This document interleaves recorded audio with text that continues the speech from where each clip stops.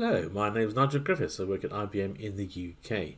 We'll be creating a virtual machine, the IBMers tend to call it an LPAR or logical partition, and installing AIX 7.3 into it. I'll be using a Power10 server. I've got a S1024, and we'll be using a HMC that's running the version 10 software. So you can see what's going on. Here's my sort of architectural picture. We'll be talking to a HMC. It's actually a CR1. That's the previous generation. The current one is a CR2, but perfectly capable of running the release 10 software to talk to Power 10, Power 9 and Power 8 servers. It's called actually HMC17. Then I have an S1024, has two VIO servers, which is normal setup. It has a virtual optical library in which we're going to put virtual optical DVDs. These are the ISO images that we're going to boot from. Also got a virtual network, and we have virtual storage that happens to be a shared storage pool, which makes it nice and flexible for my environment. There are lots of other ways of doing virtual networks and virtual storage. We're just going to cover the ones I have. Then we're going to create a new virtual machine called Demo42. It's going to have a virtual network connection. It's going to have a piece of disk carved out of the SSP, and we're going to connect up the virtual optical device. Then we're going to boot it up and access it via a terminal emulator called PuTTY. It's very popular, you may have come across it. That's going to connect to the HMC via SSH, nice secure connection. We're going to run the VT menu command, and that will connect us to the virtual console of our virtual machine. So let's get started. Hello, this is my HMC, and we're going to log in. It's a Power 8 CR1 HMC. There's a CR2 out available now, but this will do for running the 10 version of the HMC code. We'll just check that up in here. Look at the about information, and then we have version 10, service pack 1020. That's the current one available September 2022. What we're going to do in this video is show how to create a logical partition, also known as a virtual machine. Although in the HMC they're actually called partitions, which is even more vague, but there we go. So we're looking at the machine here. It's my S1024, the machine's called Gold, rather than some great big part number. It's got a few LPARs running. You can see one that says no RMC, that's because it's Linux. It needs a few extra packages installed to get it to talk to the HMC. So we clicked on the create partition, obvious once you found it, and we're looking at the machine level there. We're going to give it a name, Demo42 will do that quite nicely. It's going to run AIX 7.3. We're going to click on the processor details, so the minimum, maximum and the allocation. This is the number of VPs we're going to have. The LPAR will be 2 CPUs size, and we're going to set the entitlement here, and you can do it in the right order. You can just fix it and then it's happy again with the settings. It's going to be an entitlement of 1, and we can increase that to the 2 to get the 2 virtual processors fully engaged. Memory in here, it's in megabytes. Well, who thinks in megabytes these days? So again, we're going to increase that. I don't think you could start AIX with 1 gigabyte of memory. I think you need about 4. So we're going to put 8. Got some spare memory, and we could increase it dynamically up to the 16 gigabytes if we wanted to later on. Just gives us a bit of flexibility. Up the top in here we could do multiple partitions at the same time, and you fill in all the data for them, and then it'll just create them all in one go, but we just want the one in this exercise. So we're doing this in real time, and it's already done. So we've got CPUs and memory assigned to our logical partition, Demo42. Let's have a look and confirm the virtual machine. Then we'll give some disks, network and a boot device.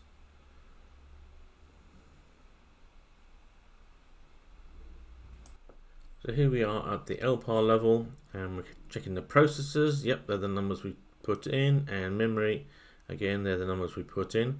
So let's look at adding some other things like the virtual networks and virtual storage. On this machine we only have one internal virtual network already set up and running for the other LPARs, so we just connect this LPAR to the current network. That was quick, wasn't it? Now we go on to storage. There's lots of ways of doing storage with SAN devices, internal disks of the VIO server, but we're using a shared storage pool. The nice thing about this is you connect your LUNs from, in my case, V7000s on the SAN to the virtual I/O servers, and then me as an administrator on my HMC can allocate the space to my particular virtual machines. So here we are selecting to add some space from my shared storage pool, give it a name. I always use the name of the logical partition I'm connecting to. We don't want to think too small for our disks, so we'll give it 200 gig. It's all thin provisioned anyway, so it's not actually allocated until it's used, and we'll connect those up to the two VO servers, so we have dual paths to our disks in case one virtual I/O server needs to be restarted or upgraded or something like that. And that's done too. So that's the storage done and the network done. Now that's it. We got an LPAR that's ready to go, but we got to have something to boot it off. One popular way of doing that, we could do it over a network. We can also use a virtual optical device. This is a set of ISO files in one of the VIO servers, and we connect a virtual optical device between the client and the virtual I/O server. Then we mount an ISO image into that device, and the virtual machine can see it. So we click on the Add Virtual Optical Device. The repository is going to be in one of the VIO servers. I'll put it onto the VIO server 1, and we give it a name. I always give it the name of the virtual machine and underscore opt. That helps when you're using the ls map command to actually find out which one's connected to which. It takes longer to describe all this and actually do it, so we'll just click the OK button. In the good old days, we had to match up all these slot numbers and the virtual devices together. This is all just hidden there behind the covers in our graphical user interface. So then we select that optical device. You could have more than one, but, so you can have more than one DVD online. These are the ones that I have in my repository. A bit of Red Hat, and we've got AIX 7.3 TL0 Service Pack 2. That's the latest in September 2022. And it's connected. Next we need to set up a console so we can control the installation of AIX, and then we can start our virtual machine. I'm going to use the well-known program called PuTTY on my laptop here at home to the computer room about 100 miles away. I'm going to SSH into the HMC, then use the VT menu command to get to a console. So the command is VT menu, then we look down the list of servers, 6 is the one we want, and then the virtual machine demo 42 is number 2 on the list. So now we have the console open, ready. We need to start the virtual machine. Back to the HMC, we're on the right virtual machine already. Partition, actions, operations, activate. Couldn't be really more simple than that. Got various options in here. We actually want to stop the virtual machine when it gets to the first menu system, so we can select the boot device. That's the Systems Management Services interface. Finish the activation. This is all live. I'm not cutting out any details here, and it will spin for a second or two, and it's already started. We want select boot options, number 5. Number 1 is select boot device. We know it's a DVD, so it's number 2. There's lots of DVD devices. We don't really want to sit here working that out, so let's say 7. Let the computer do the work. Has a quick look around. What do we got? Well, we only got the 1. There it is, number 1. And we want the normal mode of boot. We're going to look at the actual DVD itself. Do we want to exit the menu system? Yes, we do. Now we've seen the little propeller running down there. That's telling us that it's actually reading something off the media. So that's always a good sign. It's all connected up and working. Here it is. Here's the boot. Initial bootloader is up available. Oh, we're AIX. That's encouraging. Didn't end up with the wrong DVD. You'll see it for a minute loading up. Do we want to use this console? The answer is yes. So it's 1 and enter.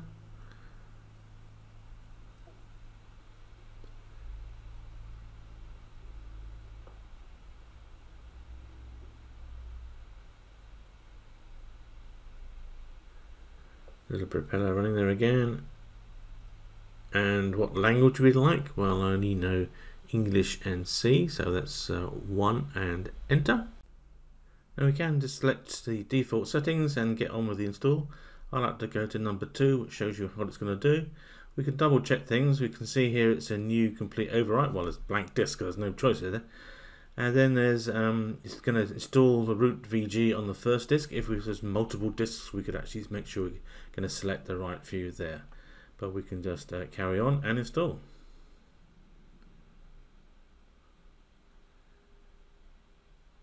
And we're off and running. If you've used AIX in the past, you all know this bit. For the past 20 years, it seems to take 20 minutes to install, but no, longer. It's quite a bit quicker on our new systems, particularly using virtual DVD. We don't have to wait for the media to spin around and read all the data off it. First of all, it's going to configure the disk. You can see that happening there. Then it's going to create a root VG. Then it's going to create the logical partitions and the file systems, and we're off and running. You can see there's 577, is it? Packages are going to be installed. I will cut this out. I'll tell you how long I've cut out of the movie, but it's going to be a lot less than 20 minutes. So I removed 9 minutes of the video, and we're coming to the end of the installation. You can see 95% there, 9 minutes in.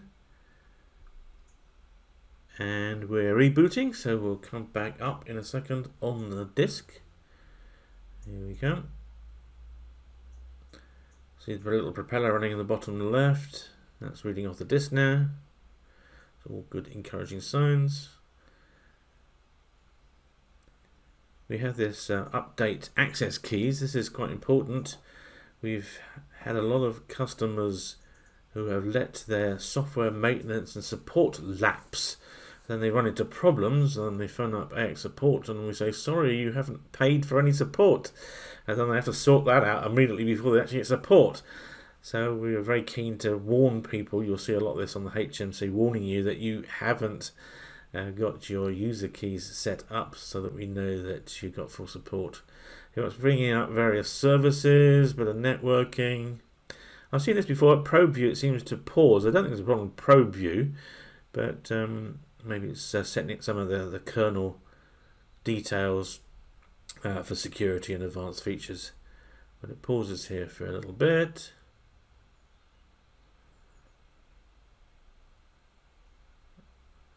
It updated one line. Come on.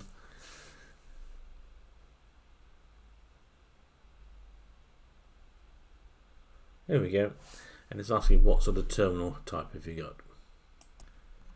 This was more important when you had physical terminals and you want the right key mappings for your particular terminal.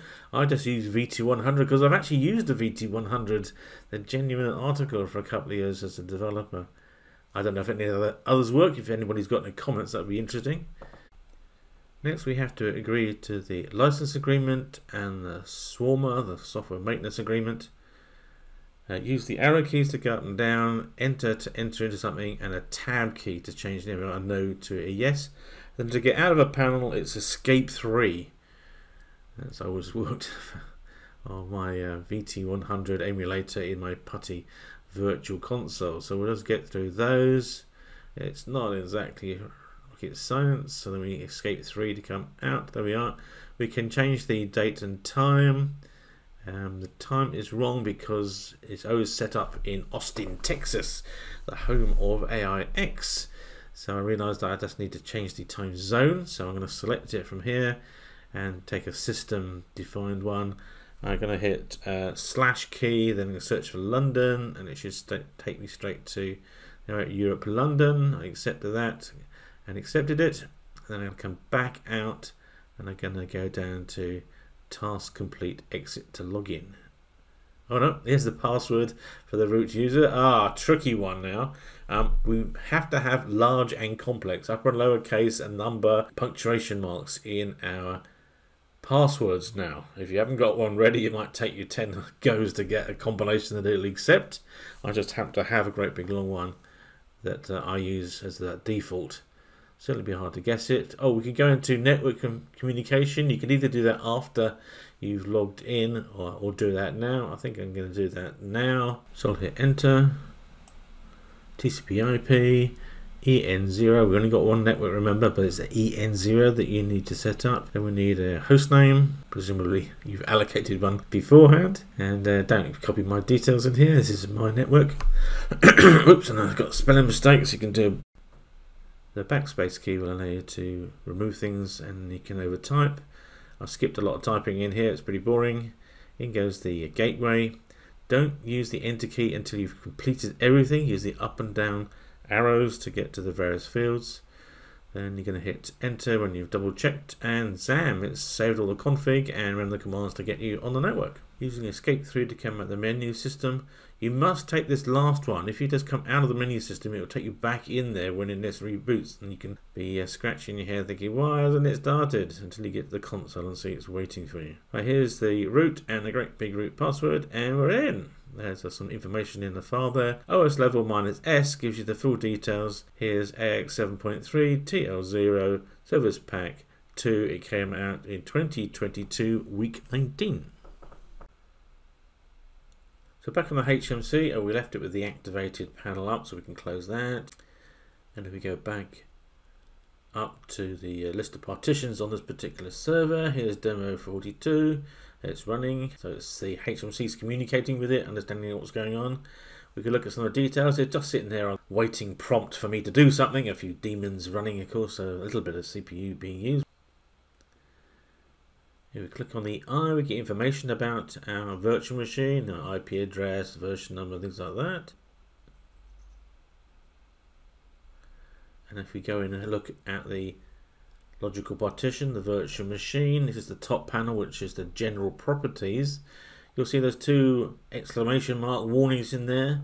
It's worked out when the AIX was built, but we haven't got the image update access expiration dates set. So we need to get a key from IBM, and we can put that into the HMC, so the HMC knows that this is a fully supported copy of AIX. Now you might think that feels like the IBM police nagging you to death with these warnings, but it will stop you getting to that position where something's gone wrong, you phone for support, and it turns out you forgot to pay for your support, which is not a good scenario for getting it quickly fixed. So we are avoiding a problem there, even though it does feel a bit of nagging for the technical guys. And that's it for this video. Everything's been created. It's all quite simple once you've got an idea of what's going on. Of course, we got the VO servers already installed, my virtual storage SSP already set up, and my virtual network running before I started. If you enjoyed this video or learned something, give us a thumbs up. It's always good to get some feedback to encourage me to make the next video. I hope you agree that it is now quite simple to do this on the HMC. There are other higher level tools that automatically roll out complete images onto the disk ready to go and set up with any software that you want, or things like backup and security settings. Thanks for watching.